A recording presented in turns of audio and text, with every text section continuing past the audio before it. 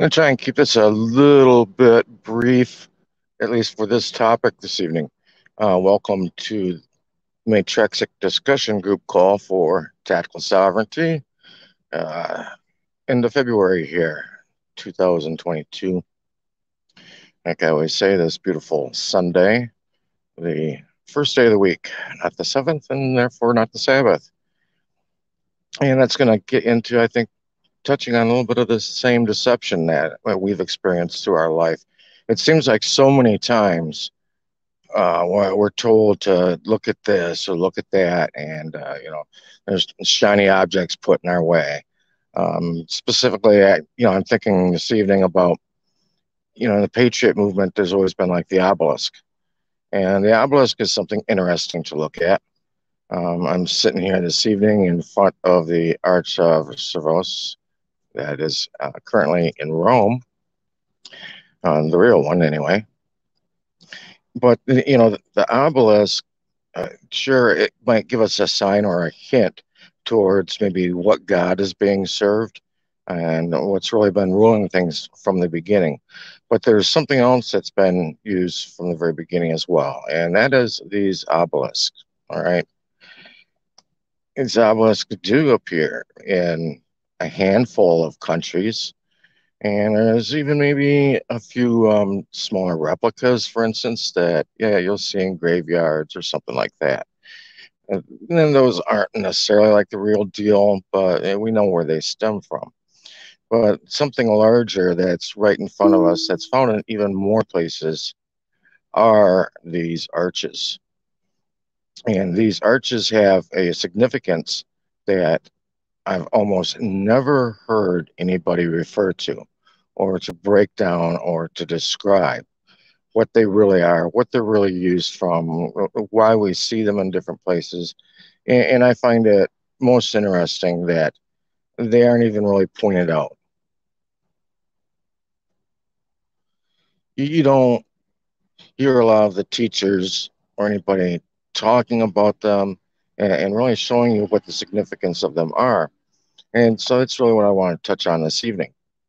The title of this was A Return to Bondage, but it could also be subtitled The Pharaohs Still Reign, which couldn't be closer to the truth because they really do.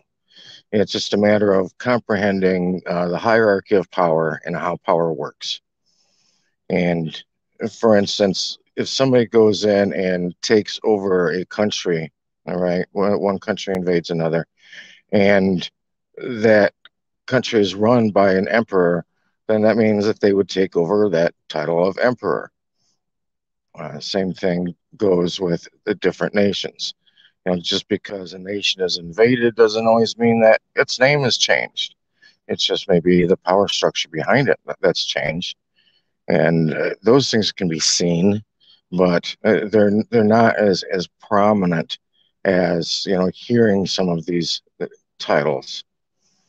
But you can see physical things that are used, and these arches are one of them. And this stems from way back. This goes to, I want to point out really a verse in Deuteronomy. It was a prophecy. And it was God saying that he was going to bring the people back to bondage again. And the common philosophy or theology, really, that's thought on this is that this was already completed. This had already occurred in AD 70 when Jerusalem was attacked by Rome. But at the same time, you could say it was even attacked by Egypt, because the way this is seen is that because Rome had first attacked Egypt in AD 30 and then went on to attack Rome, you notice a lot of the same garb and things like that that went along with the Egyptians and carried over into Jerusalem, even into the worship and things like that.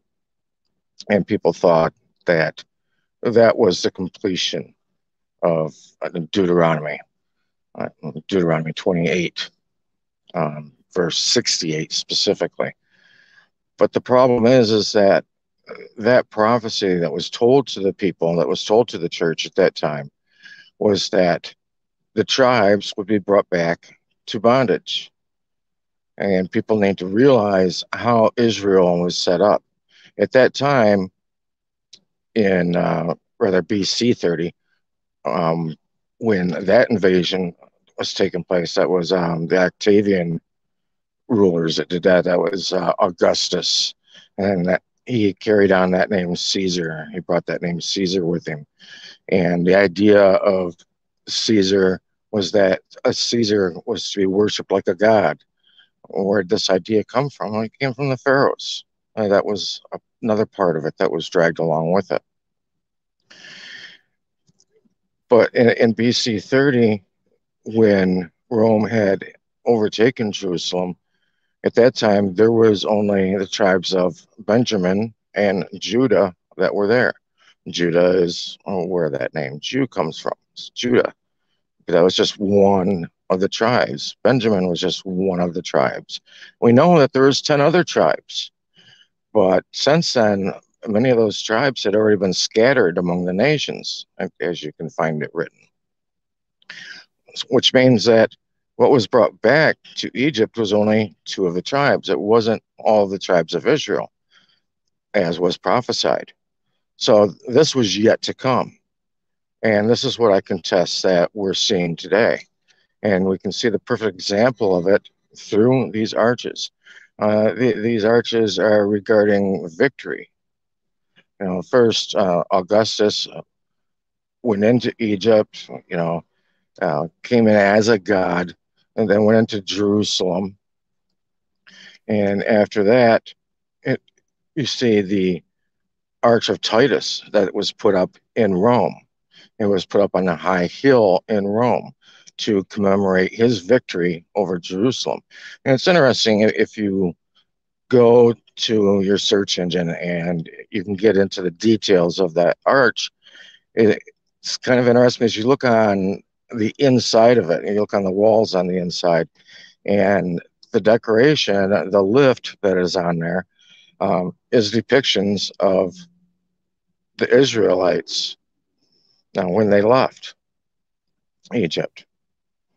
And it's kind of a backhanded slap going back to when the Israelites were enslaved in Egypt many years earlier. And so they put that there, and that was part of, their celebration or, commemorative towards winning that battle and the invasion of Jerusalem. But these have gone on many, many times. There's multiple arches that have sprouted since then. Started, like I said, there with the Arch of Titus. There's the Arch of Constantine, which was his victory over Maximus. There's the arch on the palace square. That was an arch that was really showing the victories of the battles of Napoleon. All right. There's a Wellington Arch, and Wellington Arch was, a victory over Napoleon himself. Arch de Triomphe, once again, you've got Napoleon, showing his great victories, namely Rome and Egypt. That was done in 1830. And these go way back. Arch of Titus was 82 AD. And so you keep seeing these things sprout up all over the place. And I'd recommend people, go do your own search on arches and look them up and look what they were put there for. It was all essentially an arch of triumph. It was a celebration of one kind or another. And so when you see Egypt having gone in to Jerusalem and Rome along with them, having gone into Jerusalem, and then they spread out, and Napoleon as well overtaking them and spreading out over Europe and conquering all these nations. I mean, it's not just a handful of places you're going to find these at. You're going to find them in Belgium, you're going to find them in Germany, you're going to find the arches in India, and they all mimic each other. And they've got kind of a rule that goes along with them, a hierarchy that goes along with them. And the basic rules is number one, they're placed there because a land has been covered, totally conquered, and is now being ruled by somebody else. They're also a sign of slavery. You see kind of a second rule to them, and it's kind of a rule of succession. You'll see a couple of arches in the USA, and there's the Arch of Washington that was to celebrate really the Revolutionary War and that supposed victory there. I'm not so sure whose victory that really was. I'm not so sure it was the victory of the US, if you do your research on that. But that same year, 1892, there was also the Soldier and Sailors Arch that had been put up. And I found that was just kind of odd as well. And later on, that was said to have been due to the Civil War and a commemoration to the fallen soldiers. And now, 1892, we know we're looking at about 30 years or a little less after the Civil War that was done.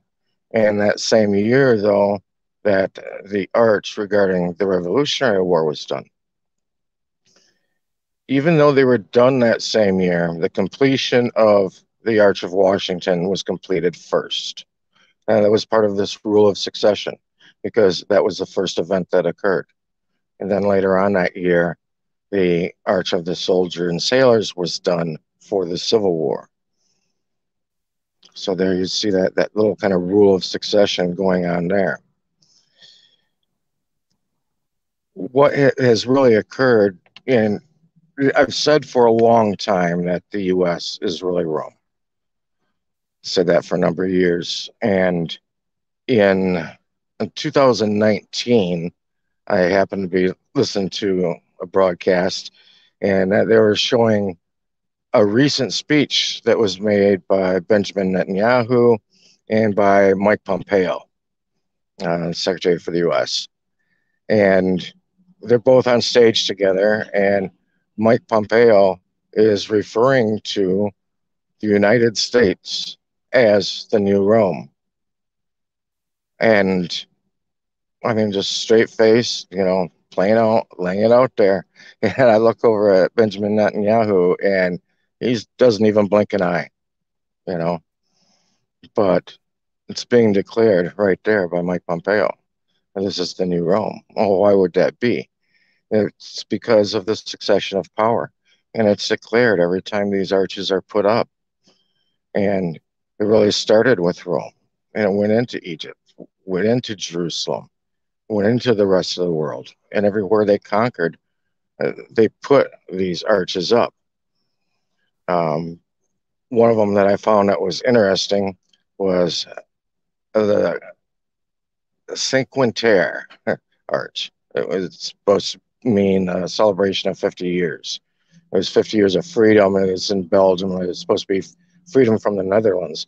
And if you look at the top of that arch, you're going to see the four horsemen.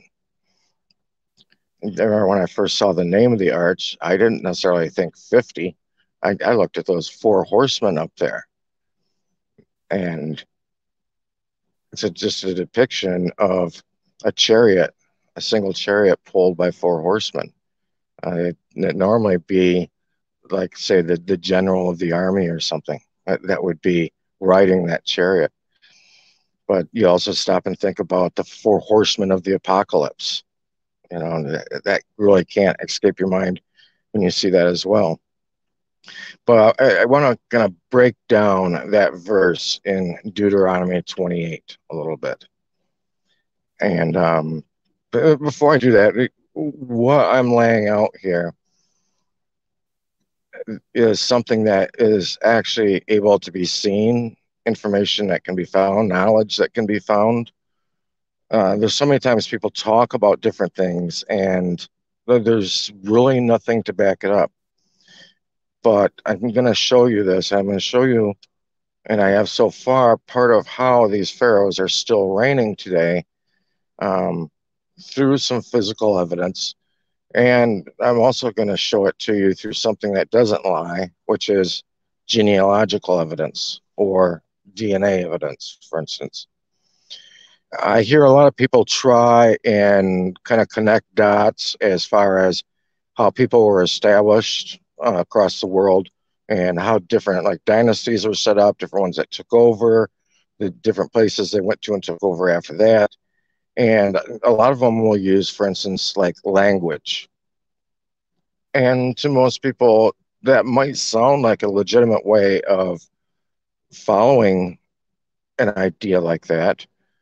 But you have to, realize that language is something that can be learned. It's something that, it only takes one generation really of people growing up in a different society than what their family speaks in a language that is particular to that society. It only takes like one generation, and all of a sudden now they're all speaking this new language. However, their DNA hasn't changed. Um, their genealogy hasn't changed. Their racial makeup hasn't changed. So it, that can be kind of faulty, using language as something to follow that. But I'm also going to show you that as far as DNA wise goes. First, I wanted to touch on that verse in Deuteronomy that many people go to regarding this as far as AD 70 and the conquering at that time of Israel or of Jerusalem by Titus as being the completion of it. And it's easy to find the answers to it in that one simple verse, because that verse makes four major statements. And it's basically the only four things that verse says. One, it says, I will bring thee, and talking about Israel, I will bring thee into Egypt again. All right. Well, like I said, when it's saying, I will bring Israel back into Egypt again, when it's talking about Egypt, I'm sorry, when it's talking about Israel, it's talking about those 12 tribes of Israel. All right. I have to keep that in mind. It's talking about the 12 tribes. So, second statement, it seems obscure because it says, thou shalt see it no more again. It's like, huh? What's that mean? Thou shalt see it no more again. Okay, one, it's saying you're going to be brought back into Egypt, but at the same time, you're not going to see it anymore. You have to stop and wonder, what's that really meaning? The third statement, it says, you should be sold as bondsmen and bondswomen. That's kind of easy to comprehend.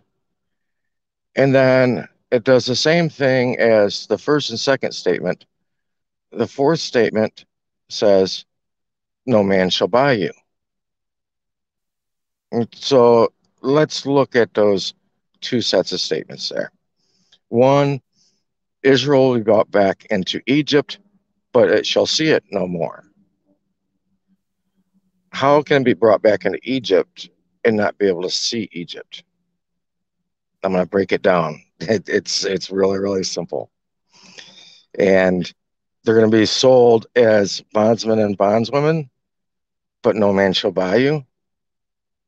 This explanation is going to take care of that as well. As far as that last statement, you ask why? Well, no man will need to buy you if you're operating as a bondservant voluntarily. You've sold yourself. They didn't have to buy you. Everything today is based on voluntary compliance, right? So there you have it right there. That's why nobody's going to buy you, because they don't have to. You're going to volunteer into it. You're going to volunteer into the servitude. and you're gonna be a bond servant or a bondwoman. You're gonna be conscribing yourself. And regarding the first two statements that were made, that you're gonna be taken back to Egypt, but you're not gonna see Egypt anymore again. That's very simple, and I'm gonna lay that out with the DNA I mentioned. Because what has happened is that instead of the people being returned to Egypt, going back into bondage in Egypt again, it kind of took a back door and brought Egypt to the people.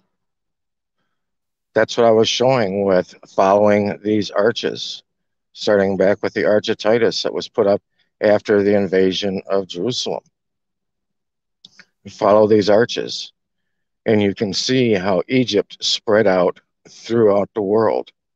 Everybody is serving Egypt, following that Roman system of government, following the Roman system of law. Roman civil law is the basis for just about all law today in all countries, definitely in countries underneath the IMF. It's very easy to find there. Once you look, it's like, oh, wow, the same concepts are followed. There's really nothing that makes it a great difference. When you jump, say, for instance, from a country of Great Britain to the US, for instance. I mean, they're all just following the same patterns, same ideas. So if we're going to follow the DNA as well, part of what I started out doing in the research of this, and part of what made some of these puzzle pieces fit together, was that I'm blonde hair, blue eyed. Okay. And I think everybody goes through some stage in their life, maybe where they want to know where they came from, who they are. Hey, mom, do you know our genealogy? Or dad, do you know the family tree? And that kind of stuff. You know what I mean? But I saw the blonde hair and blue eyes as being something unique, especially when you start getting into researching things like Rh negative blood and those ideas. And they all kind of start intertwining together. And I'm not much for today's version of science, especially you listen to Michio Kaku, and he'll tell you that no scientist that he knows follows the scientific method, um, which in a nutshell, the scientific method would be, is it measurable? Is it observable? Is it repeatable? He says, no, he said, Michio Kaku says, we just fly by the seat of our pants. I was like, oh gosh, that's what we're putting our faith in, is people that just fly by the seat of their pants. All right. But one thing that I found that seems standard in science of even go back 100 years ago was an agreement that blonde hair, blue eyes, hazel eyes, red hair, it started as a genetic anomaly around the Black Sea. And I think maybe people are becoming more and more familiar nowadays with their maps, because the Black Sea lays, north of Egypt up towards the Ukraine area. You're going to find it at now. And it started as an anomaly there, and it spread from there. And Mesopotamia area. You've got to remember that this was the general landmass area that Babylon was on. And when Babylon dispersed, and people possibly of this anomaly dispersed, they headed out in multiple directions as well. And I've been following a group of them that I traced back to that time that headed up towards, say, like the Dutch Netherlands and Ireland, and further up into Europe and into England. Here, about a year and a half ago, I was listening to a genealogical report that was talking about people from England and they were looking at their DNA, and they found that their DNA very closely matched the people of Mesopotamia and specifically the Pharaohs. So their assumption was, oh, well, people from here must have gone to that area and become the Pharaohs. And I thought, no, you've got a little bit opposite. How about the Pharaohs, when they took off, when they were conquered, they left and went up to where you're at?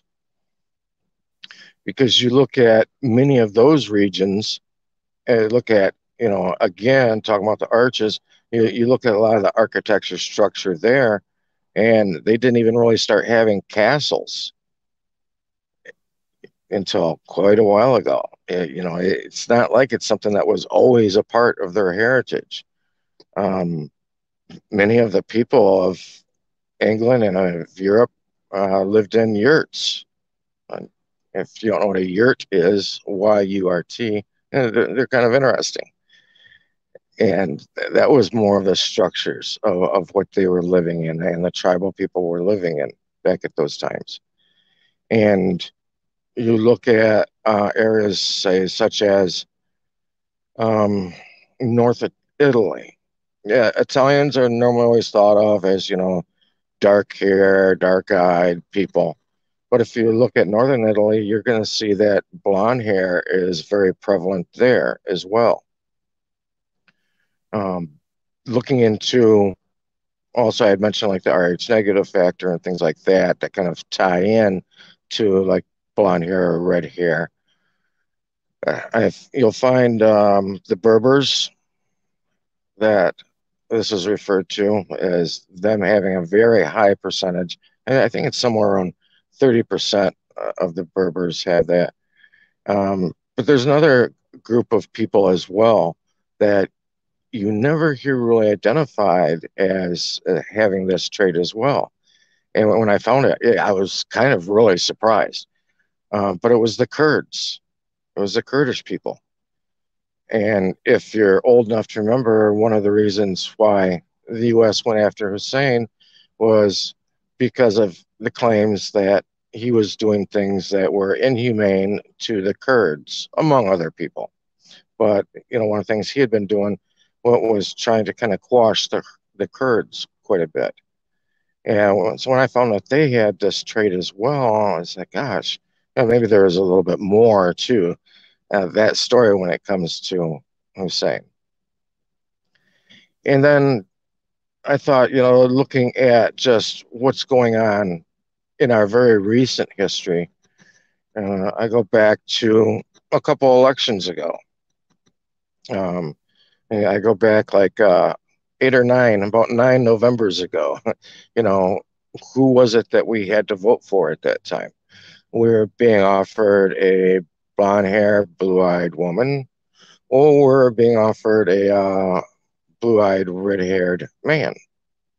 And I just kind of chuckled and thought, gosh, it's almost like Babylon just circled its way, across the world and right into the US, which only makes sense. Why wouldn't it be? Because the same thing has happened here. The same conquering has been done here.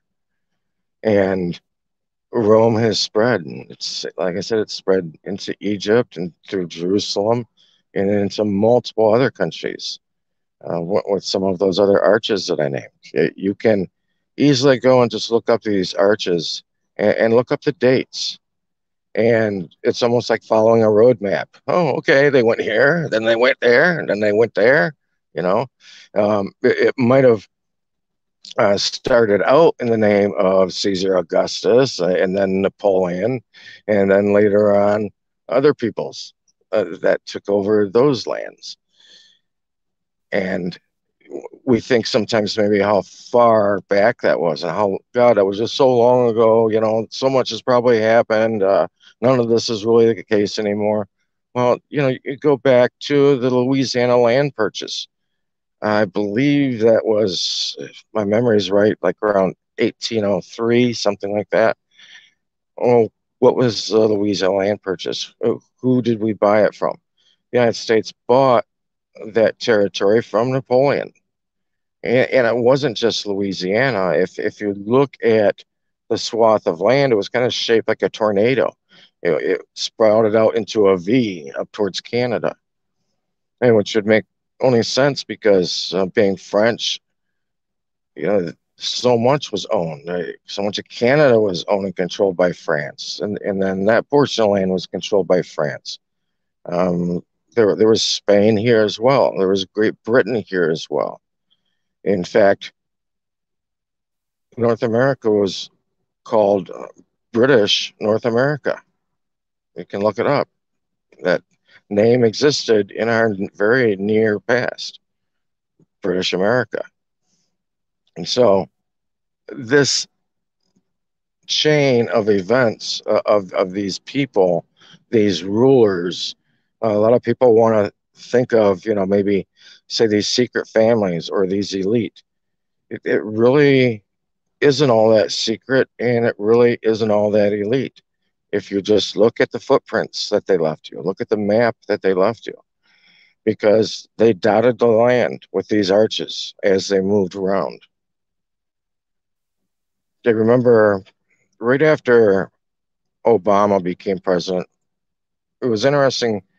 It's like after somebody becomes president, it's like, what do they do? It's like one of the first things you do is report into your boss or something. I don't know. But one of the first things he did is he took a journey to Egypt. And I remember he was standing there in front of a statue of one of these pharaohs. I think it was Tutankhamun. And he's looking at it. And he was kind of said in a puzzling way. He said, huh. He said, he looks like me. And if you looked at him, yeah, he did. He had the big earlobes, which is like a fingerprint. He had the high cheekbones. Um, Unfortunately, though, the statement that Obama made was not quite grammatically correct because that Pharaoh did not look like Obama. Reason being is because the Pharaoh came along before Obama. A correct statement or more correct statement would have been that, gee, I look like him. That would have made a lot more sense because that was really the case. And gee, I wonder why that would be. To me, it only makes sense. These people have all just kind of spread out through the lands. They've taken over these countries, and Egypt is still ruling. These pharaohs are still ruling. Their people still are in charge. Yeah, you've got Boris Yeltsin in England. There's another African crazy redheaded looking dude, you know. And you look at some of these old pharaohs that have been dug up, these skeletons, and some of these peoples of these royal families out of Egypt that have been exhumed. And what are you going to find? You're going to find blonde hair and red hair. You look at the architecture all around. You look at the lifts that have been painted and the things that they've decorated stuff with there. The buildings have been decorated with pictures of some of these people, some of these rulers and their pharaohs, people of the court, and they're depicting most all of them with blue eyes. Well, you're not going to see that with someone with dark hair. And so if we just kind of open our eyes and pay attention, it's just like living, for instance, even a small community. It's kind of easy to see who's related to who. Oh, that's part of the Brown family. It's obvious. You can see things like that, and it just stands right out because of traits that certain peoples will have. And so much of this has just been put out there in front of us, and we've all been kind of mixed in, and the waters have been muddied so much that it's getting harder and harder to spot these things. But if we really pay attention to what's going on and who's in charge, and Boris Yeltsin, I found an interesting article. He didn't he wasn't like just born in England and he became one of their rulers, one of their leaders or whatever. And I found an article a few years ago. that the IRS in the US was going after, I'm sorry, not Yeltsin. I apologize. I don't tie in with him. Boris Johnson. With Boris Johnson of England, uh, because he owed back taxes. And it's like, wait a minute, back taxes? Well, they were claiming since he was born in New York, that he held U.S. citizenship. And so that Boris Johnson, while he was serving in government in England, should have been paying taxes back to the U.S. or to New York specifically because of that. All these people are, you could say in bed together one way or another. And if it's easy to see if you pay attention, and like I say, pay attention to the DNA. It's a little easier way than following things than just following the languages people speak. Um, but also follow the roadmap that's been left. Follow these arches that are out there. And I apologize, Boris Johnson, for saying Yeltsin. But anyway, these are things we need to open our eyes up to, that we really need to look at. But there is one other verse in Scripture. If you're going to use Scripture for a history book to some degree, that I think we should also pay attention to. And that was in Jeremiah 16. So in Jeremiah 16, it makes a very interesting statement. It says, the second Exodus will be greater than the first. Well, if the second Exodus is going to be greater than the first, what was the first Exodus of people leaving Egypt? It was just several thousand people. They probably grabbed a lot of the gold, things like that, took off with it. Basically, because Egypt was sick of what? They were sick of plagues that they'd been encountering. Sound familiar? Um, so if it would be greater, if the second Exodus would be greater, what could be even greater than that? It's the fact that all these tribes have been scattered among the nations. And these people waking up to that, waking up to who they really are, where they're really at, and where they're really from, and realizing the power and authority that they really do have and they really should be exercising, that right there would most definitely give you a greater exodus than the first. Catch you guys all next week. Something to think about.